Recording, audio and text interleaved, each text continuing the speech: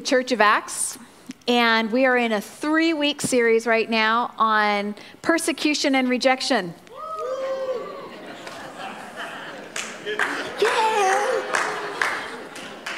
Yeah, we like to preach the feel-good messages. These are all the messages they tell you. If you want to grow a church, don't preach on these things. Okay. Stay away from them. We're that kind of church. Yeah. Anyhow, but it's only because we want you to get the victory. And Amen. Unless we talk about the tough things, we can't find our way through those things to reach the victory God has for us. But today we're talking about the rescue plan. And Here's a verse. I'd love to take this out of our Bible, but it is in there, so we have to acknowledge it. John 16:33. In the world you have trouble, or tribulation and distress and suffering. But be courageous, be confident, be undaunted, be filled with joy, because I have overcome the world.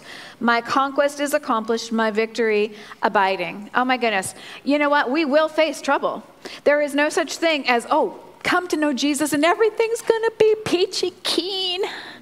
It would be so nice, but that's just not the way it happens, right? We are in a world with an enemy that is real, and he's going after us. But praise God, Jesus won. He has the victory, and we get to live in full and complete victory.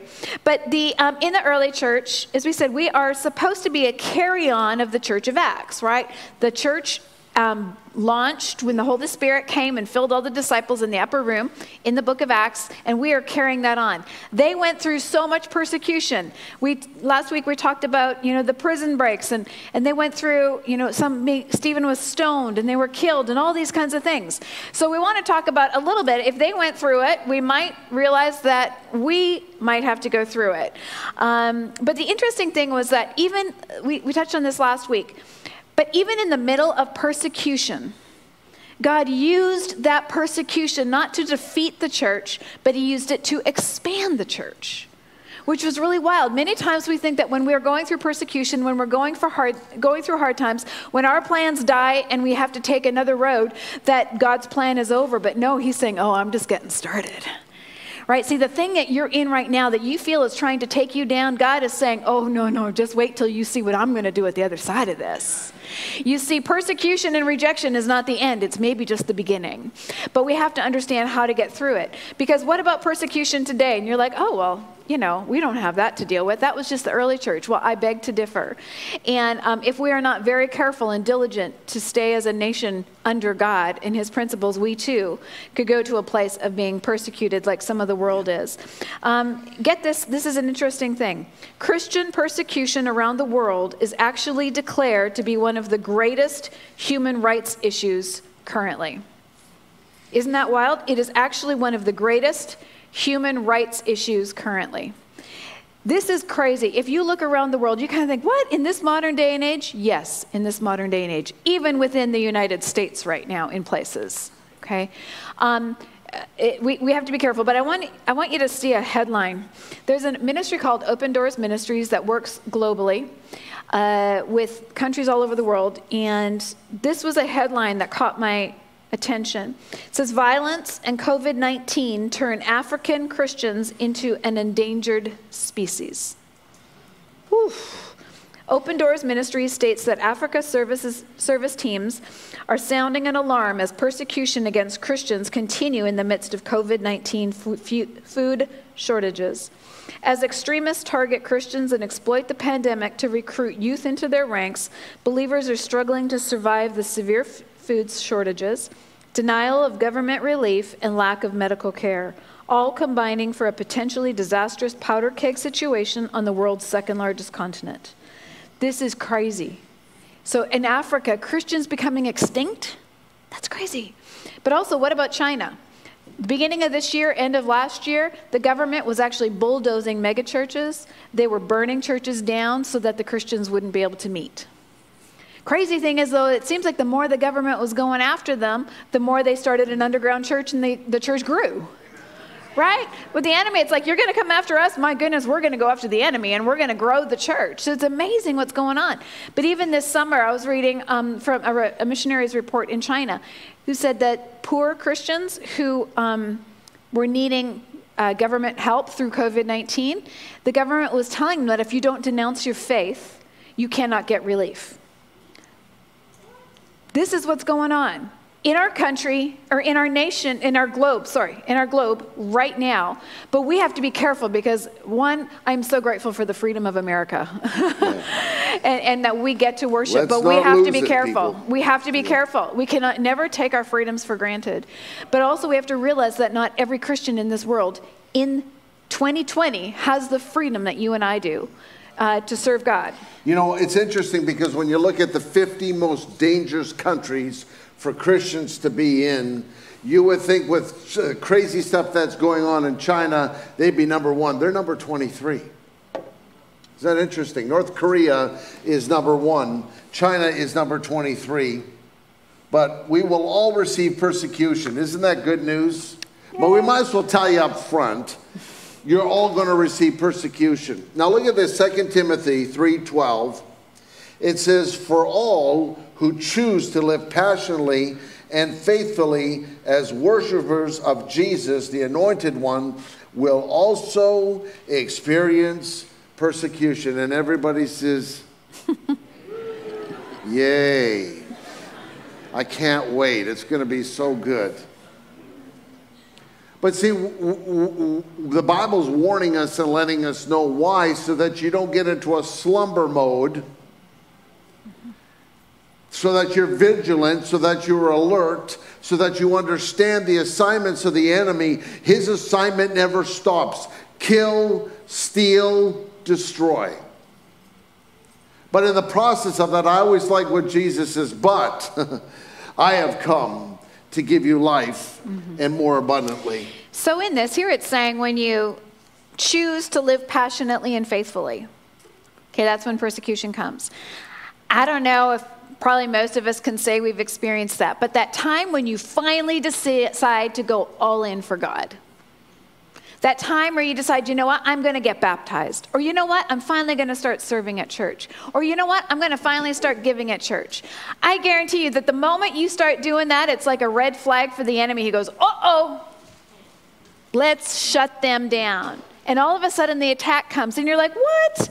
But I just stepped in further to God. I'm spending time reading my Bible every day and now this is happening? But you know what? What I want you to know is that it will strengthen you. We talked about that last week, how those trials will actually help strengthen you if you don't allow them to defeat you. Because all that's happening is as the enemy tries to come at you, all of a sudden inside of you, you're going to start experiencing the power of God to overcome those things.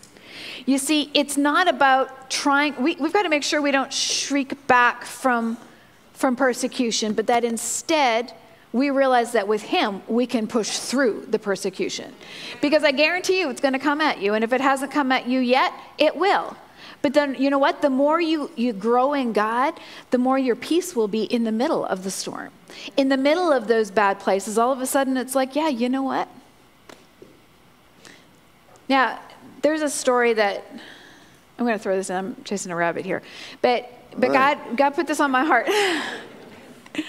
He does it all the time, so I finally get to do one, okay? Yes. I'll just drink my drink. Go ahead, honey. It should be good. Yeah. Anyhow, but I think too many times we try to avoid persecution. We try to do easy things. We try to keep it so that we aren't rejected, that we are loved. You know, I'm a people pleaser, okay? That's in my nature. Okay, I want people to like me. He doesn't care. He honestly doesn't care. She is telling the truth. I love you guys, but... And I'm the one who's like me, okay? So in that situation, though, and whatever your situation, I mean, we all have something, right? And to avoid rejection, like rejection is one of my key hurt points. So I can do things sometimes in my natural tendency to try and avoid that rejection, but am I honoring God in that? You know, am I really standing for what's right, or am I just going along with the flow? And there's a story about Shadrach, Meshach, and Abednego. We touched on it last week a little bit. And these are three men who advised, you know, the government. They basically worked for the government, and they loved God. And King Nebuchadnezzar had a statue built, and he told everyone they had to bow to worship it. And these three would not. They said, we will not bend our knee to anything but the Lord. And so as a result, he said, have them put into the fiery furnace. And they said something that I just absolutely love, because what they said was, you know, our God can deliver us. But even if he doesn't, we will still not bow. You know, many times we want God to rescue us, but if he doesn't, we end up walking away from God because, well, where was he?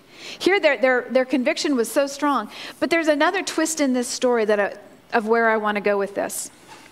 They could have bowed and taken a knee before that statue because that was the crowd pressure. Okay? That's what everybody else was doing. And in their hearts, they're like, well, I'm not really worshiping the statue. I'm worshiping God. I'm going to take a knee so everyone thinks I'm doing what they want, but really I'm going to be praying to God. And we justify.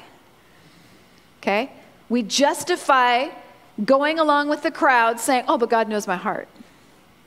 But see, they loved God so much and were in such integrity with their walk with God that they would not even give an appearance of bowing the knee to anything but God.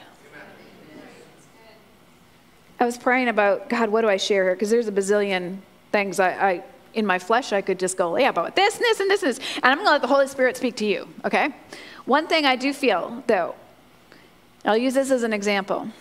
For instance, we just came through Halloween. Haunted houses. Oh, they're just fun, though. I'm not giving Satan glory. I'm not giving demonic activity glory, but they're just fun because I worship God. They are not happy with me right now. Yeah. I'm going to have to get on some big toes. I'm going to have to get on a plane for Africa for a couple of weeks so you can love me again. You have to make a run for the border. But I just want us to challenge ourselves because I believe we can do a little bit better for the Lord. Will we bow ourselves to things that are glorifying the enemy and his things? No. Because it goes with the crowd, or because everyone else is doing it, or because of all these things? Or will we actually take a stand and going, you know what? Yeah, okay, I'm just going to wait outside. You guys go do that. I'm going to just stay in here because I just don't feel like I want that in my spirit. I feel like I really only want to glorify God and what he has for us. There are things that we put a knee to and say, oh, but God knows my heart. You know, I'm going to watch that horror movie because, you know, I know it's not real. No, but are you glorifying God or are you glorifying what the enemy's trying to do? Okay?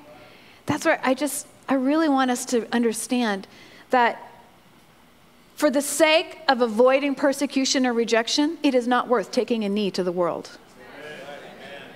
Because guess what? Yes.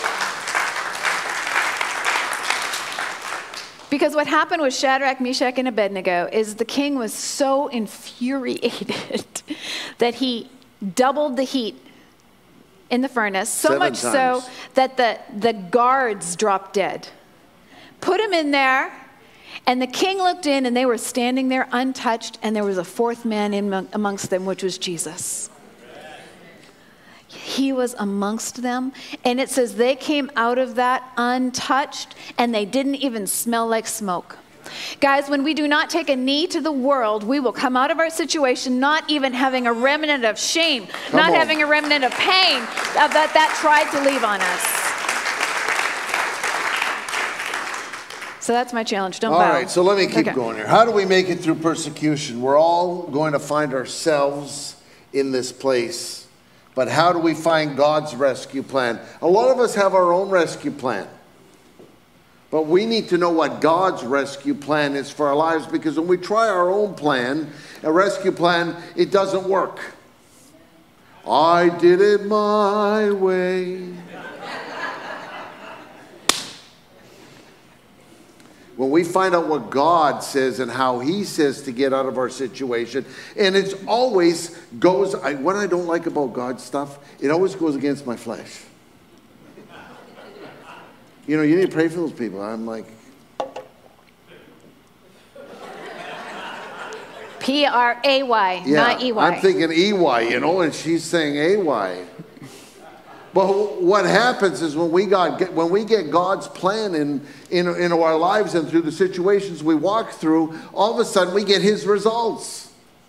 I want his results, but I want to do it my way. Are you with me? Does that work? No. I want to look at a story here in Acts chapter 16, verse 23 to 34. It's a really great story in that it shows Paul and Silas were just doing something they normally were doing at that time, was preaching the gospel. And here's what ends up happening for doing that. In verse 23, after they were severely beaten. Wow, I couldn't wait for that one. They were thrown into prison, and the jailer was commanded to guard them securely. So the jailer placed them in the innermost cell of the prison and had their feet bound and chained. This was like maximum security plus.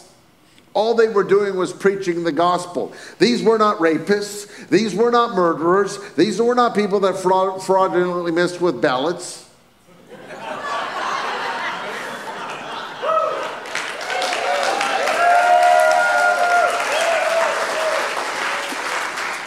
All they did was preach. Man, that's dangerous when you're preaching.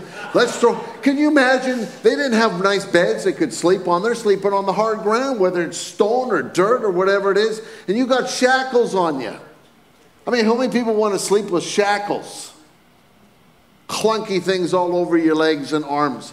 I mean, after you get beaten for, like, they're thinking, God, I don't think we signed up. Like, did we sign up for the wrong one here?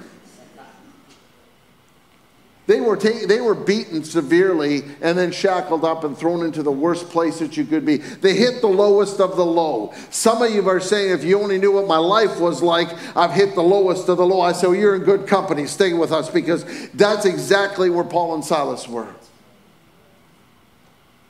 They hit bottom.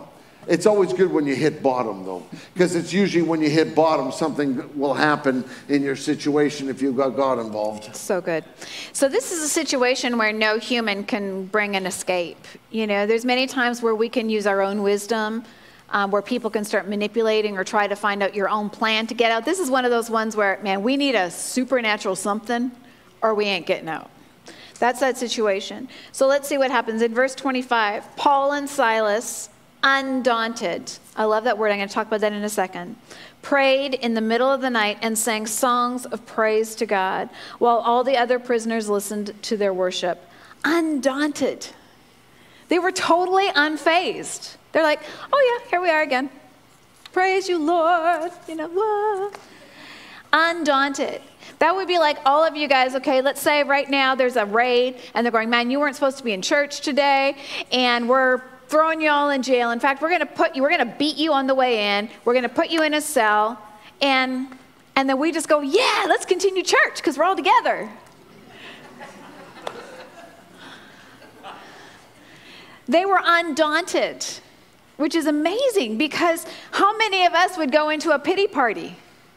Do you know what, God, why did you do that? Why did that happen to me? Right? And instead, they're like, no, we're undaunted. We are praising our God. We are going to worship. You know, there can be a peace in the midst of the deepest storm.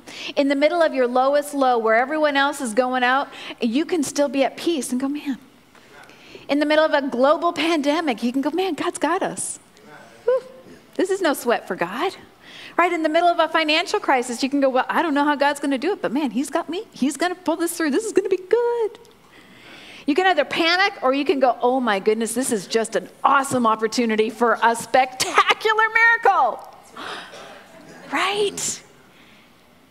You can be undaunted in the middle of Christ, but to do that, you need to be able to trust your God. You need to know how much he loves you, how much he cares for you, and the victory he has for you. Okay? Because we can be fully undaunted in that. I want to just throw this out there, because we need to think about what kind of songs were they singing. Now think about that. If you're in their situation, all you did was preach the gospel, you take a big thumping, the next thing you know, you're in the toughest place you can be. They throw you in jail. They don't just put you in the regular part of the jail. They put you into the maximum security, and then they chain you. And they're undaunted. I'm wondering what songs they're singing. My chains are gone. I've been set free. Or maybe I raise a hallelujah. See, I don't know about them, but they were obviously full of God, because the rest of us, we would have been singing, raise a little hell, raise a little hell, raise a lot of hell. Why? Because they didn't do anything wrong. They were innocent. I have my rights.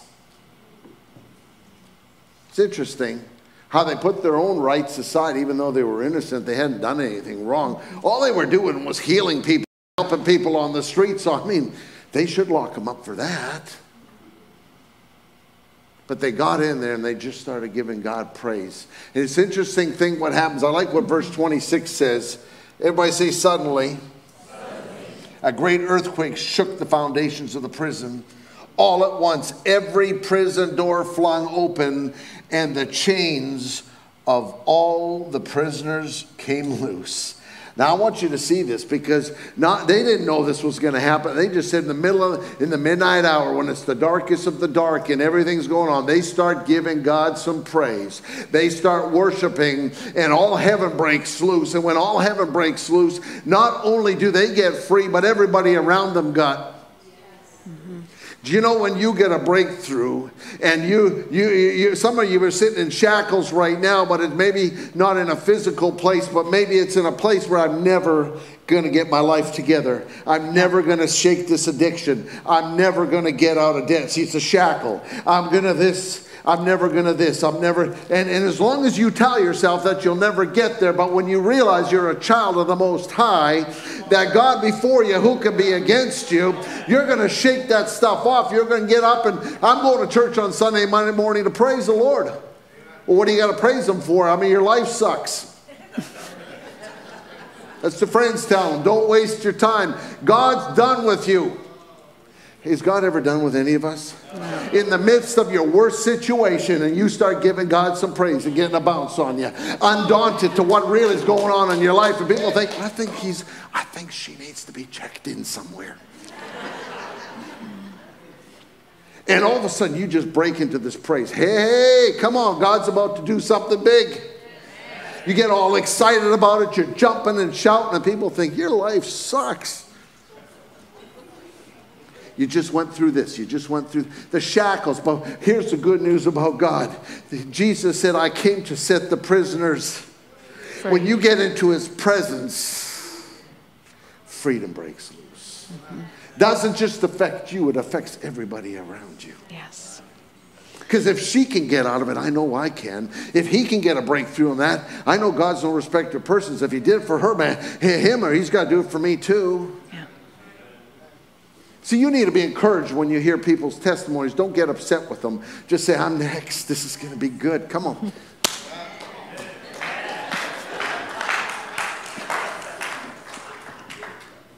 That's the Ralph dance. Yeah. It's going to catch on. It can go viral. Anyhow, so you got to excuse us. We're just, yeah. Anyhow. Fully animated today. Fully animated. The thing I think, though, one, they worshiped and the chains fell off. We know that worship goes and does something, but I also believe there's another side to their worship. That I believe for them, worship wasn't a tool to get a victory, but it was a trust in someone, in a God who deserved their praise, whether they saw it working or not. Too many times we praise God and we worship when we get our miracle, right? We're like, oh God, where are you? And then a miracle comes, woo, hallelujah, praise God. Well, what about praising Him when you don't see it working just because He's worthy? Not because of what He can do for you, but because of what He's already done.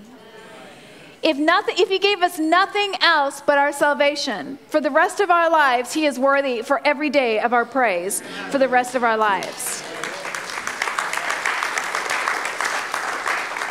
So in this understanding that we have to know why we worship and praise Him, and it's because He's worthy. And it's in that alignment of our worship that we worship You because You are worthy. That's when freedom starts coming. That's when I want to read this to you. 27. No, worship. Oh no, sorry. I'm jumping ahead of you. Sorry, go ahead, honey. Worship toward, we're a piece of work today, aren't we? Hallelujah. Good thing we're leaving town right after this. You know. Anyhow, worship tore the chains off of them. It fought the enemy in the spiritual realm. Worship can tear the chains off of what binds you. Your worship will bring your spiritual victory. Amen. See, when you choose worship over despair, something shifts. Why? Because we are focusing, as I said, we're not worshiping as a way to manipulate God, but we are refocusing ourselves on who God is. And when you refocus on who God is and how great he is and his love for you, you know, you can have a confidence, man, God's got me. He is so great that nothing is impossible. But we have to choose in those moments of despair, in those moments of the lowest of the lowest of the low, when it cannot get any worse, when it seems like hope is gone, will we worship or will we despair? Will we remember how great our God is, of how amazing he is, and how we can worship him? We could worship him for thousands of years and still not know all of his attributes that are amazing. Right? We need to make sure we worship him because of who he is. Listen to, now we're going to go to verse 27. Thank you. It says, startled, the jailer awoke and saw every cell door standing open. Assuming that all the prisoners had escaped, he drew his sword and was about to kill himself. When Paul shouted in the darkness, "Stop! Don't hurt yourself. We are all still here." Okay, so this jailer panicked. Obviously, this is a bad situation. As a jailer, who they were supposed to be in maximum security, the boss, who told him to put them there, all of a sudden they're gone. Yeah, that's like, they snuck out in the middle of the night. Yeah, I don't think so, right? He knew he was in trouble. He was in a bad situation. So he was going to kill himself. But I want you to see this, because if we're going to talk about persecution and rejection, we have to realize those desperate moments will come, and desperate thoughts can come. But suicide is a permanent solution to a temporary problem.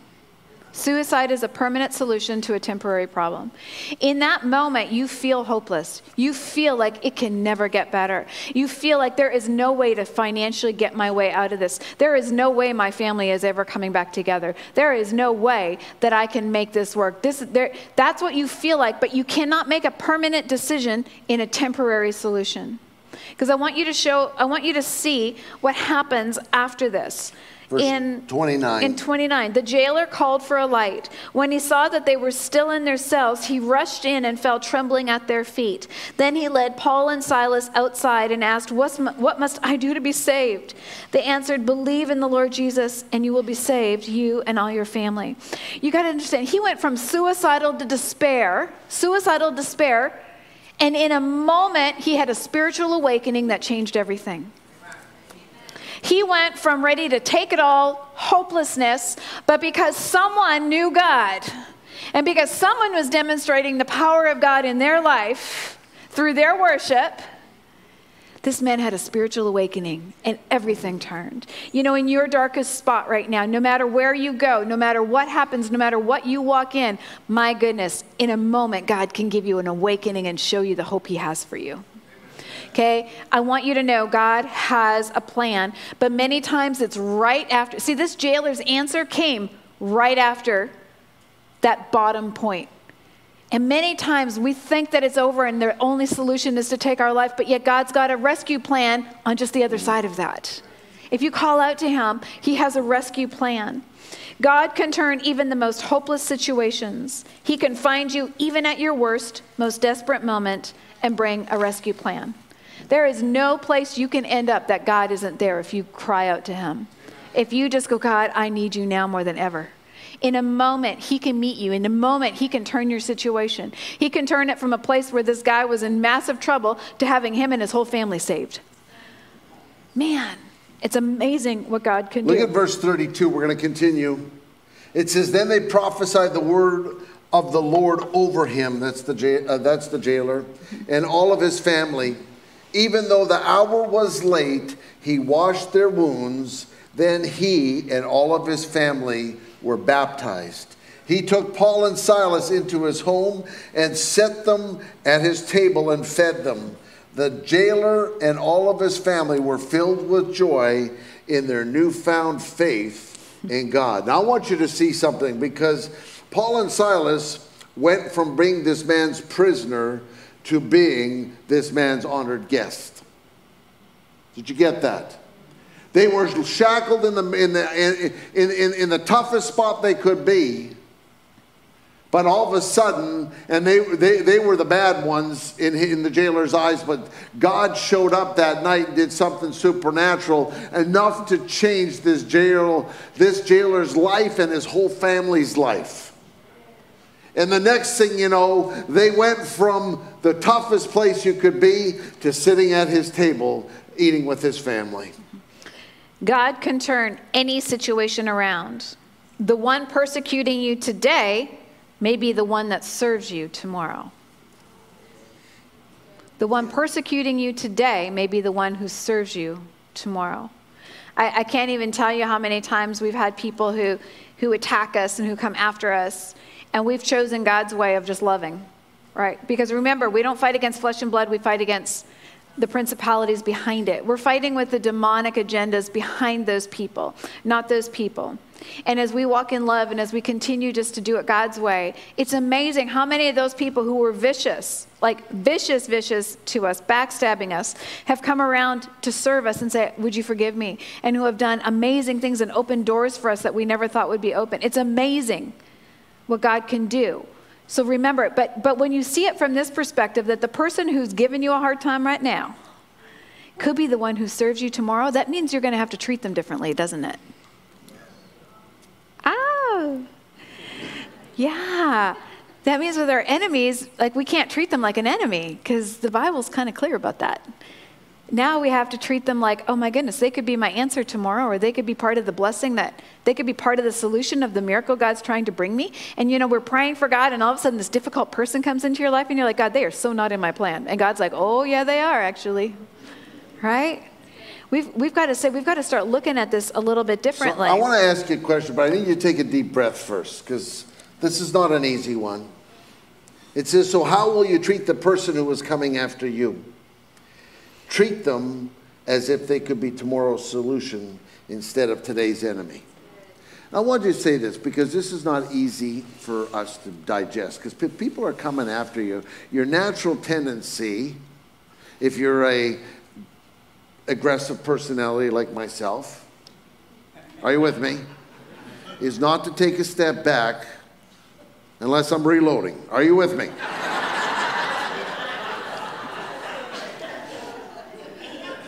How many do we have in here that injustice really burns your wagon? Go ahead, raise your hands. You'll see them. And they... I know you're short-circuiting this week. I know it. Because I went to watch the news at the beginning. Wait, Lord said, don't watch it. It's not what's really going on. Don't watch that nonsense. Just stick with me. I said, well, that's probably a good idea, because the flesh, come on, could get ugly. And my side of the family that came out of the flesh department kind of had permanent results for people that messed around. Thank God I'm free of that. By the way, I am leaving the country, so if something happens, it wasn't me. You guys can all testify it didn't happen. But I had the thoughts. I said, those people were gone, we'd be better off. Come on, somebody. And then my wife in the background and the Lord conjectured together, that's not me, what are you doing? I said, Lord, I'm just kind of help you out a little bit. I'm working on it. I said, you're moving very slowly. I'm just going to help you. Come on, somebody. Here's the problem. We need to get a checkup from the neck up, because if the battle is the Lord's, how do we fight it? Ooh, it's quiet in here. I hear this, you know. How do we fight it? In the spirit world. Now, we need to give ourselves a checkup, because when we're going through things that we don't see that are right, that there's injustice and this and that, you're like, man, well, let's just get this thing resolved now. And God's like, I got my hand on this. Would you? I'm the one that's going to display and take care of the vengeance part of this. I just need you to walk with me. So if every one of your buttons this week have been pushed and you're thinking, man, I'm just glad I got to church because I needed some worship, then turn the worship music on, turn the news off, and start giving God some proper praise. Because if you want the shackles off your life and you want him to do, there's only one way to do it. You can't read a book and get it. You got to get into worship. You got to get into giving God proper praise, because if you want a breakthrough, it comes in pushing in with God and having God show you the answers. God can resolve any and all situations if we pray. Yes. One person prayed and the heavens closed. It didn't rain all the way through Israel. Next, he turned around and he prayed for rain to come, and all of a sudden, do you know God moves when you and I get serious in our prayer life? When you and I push in, it's not in the natural fight, it's in the supernatural. We just take our authority. You are heaven's children. You live on this fallen, decayed world, but this is not your home. Yeah. You're just passing through. You're already heading home. People that go home to be with the Lord said they just graduated a little earlier than we wanted them to. Are you with me? See, when we get a change of perspective of where we're at, sometimes we can just start thanking God. You let God fight our battles for us. That's right. I'm preaching to myself right now, just so you know. Some of you can listen in to me, but I'm just preaching to myself. Lord, help me not to take this into my own hands. Lord, help me not to get angry and frustrated. Lord, help me not to take my time up and waste it, but help me just to refocus on who you are and let you handle it for me. Lord, you are the one that vindicates. You are the ones that sets things free. You are the one that can take the walls of Jericho and flatten them, and suddenly you're the one that can break off the chains off of people's lives. You're the one that can cause an earthquake to break doors open. Yes. How did it happen? In the middle of worship. And when we're just singing some songs, I said, no. I said, you ought to understand something. I said, when we start worshiping God, the Bible says that He inhabits the praises of His people. He is coming. I want you to know something, because a lot of people don't understand this. Oh, it's good God showed up. No, I said, when the president shows up, he shows up with a whole entourage. Secret Service have gone ahead. They're checking everything out. They're making sure it's okay. You know, when God shows up, He only shows up with all of His heavenly armies. He doesn't come by Himself. When we worship Him, He invades our situation. He brings breakthroughs for our situation. His armies show up and say, God, what do you want me to take care of? He says, whatever they're asking for, just go ahead, step in, step in, step in. And now we start seeing natural things come into action. Amen. Because God breaks loose. I want to leave you. It's all good. I want to leave you with this question. Your freedom will depend on how you choose to act in the middle of persecution. Will you worship or will you despair? Your freedom depends on what you choose. In the middle of that crisis, in the middle of not knowing where it's going to go, not knowing what that family situation, that financial situation, that whatever it is, your freedom will depend on if you choose worship or despair. Man, God has so much for you. We can trust Him. He is a good God who wants great things for you. But we need to choose worship. We need to choose freedom. We need to choose peace. Because in the midst of the chaos, God can still bring peace. Amen. I want to just invite you to pray this with me. Say this out loud. Father, in Jesus' name. Father, in Jesus' name. Forgive me. Forgive me. Come into my life. Come into my life. Be my Lord. Be my Lord. Be my Savior. Be my Savior. And help me to live for you. Help me to live for you. Every day of my life. Every day of my life. In Jesus' name I pray. In Jesus' name I pray. Amen. Amen.